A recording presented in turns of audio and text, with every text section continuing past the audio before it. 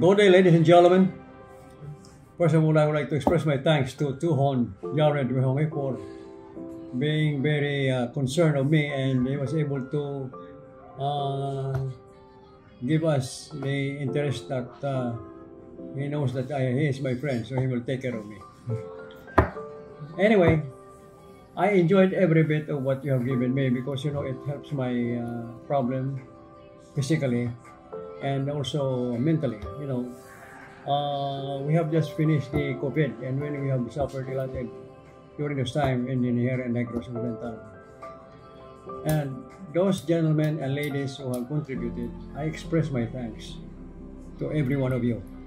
And I could see that the character of the training, the effect of the training of Tuhon Jared has been very fruitful because he was able to appeal to you in behalf of the situation. So I am thankful again, and I hope that I will be meeting you again. So those of you who have contributed and those of you who are intending to contribute again, thank you very much. And we will see each other when I come back to the United States. Thank you, and thank you.